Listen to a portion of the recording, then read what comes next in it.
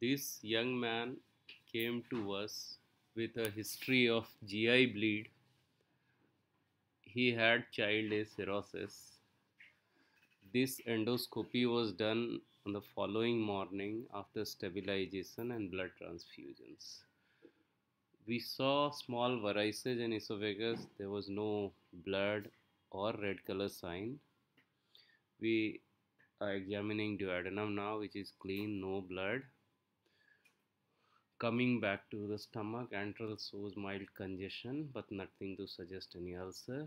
And when we see the fundus, we have two large varices, and one of them, the lower one, has a fibrin plug also visible on it. So we know what is the size of bleed now.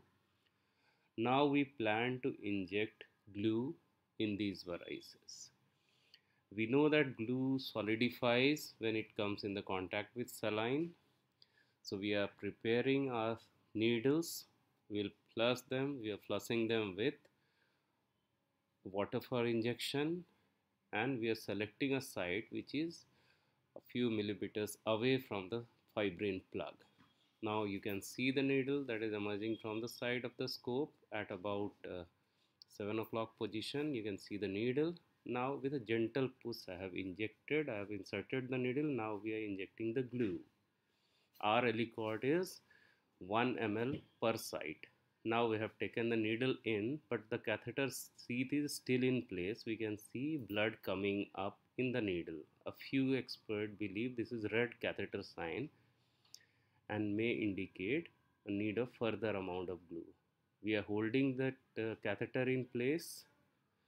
The important trick, apart from being away from the fibrin plug, is to stay put at the place for some time, and we can see there is no ooze from that site, and the varix looks turgid and has been injected sufficiently. Now the other bunch, which is just above this, we are planning to inject this as well, and for this we are taking a separate needle and again 1 ml of glue. This 1 ml of glue is further pushed by 0.7 ml of water for injection, because the initial injection major part of glue remains in the needle. So now again we are taking out the needle.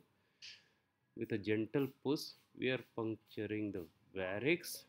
Important is not to push too hard so that whole sheath goes inside the varix. Now we are injecting the glue, and now water for injection to push it in. Now the needle is taken in. We are holding stay put at that place. Now we'll take up the sheath,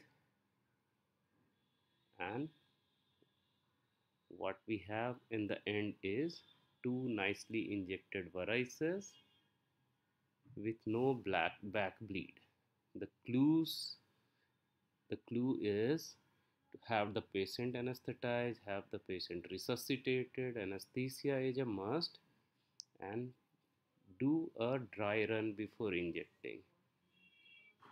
Now that we have seen we have sufficiently injected and there is nothing inside, now we are coming out and we'll examine the patient again after 2 weeks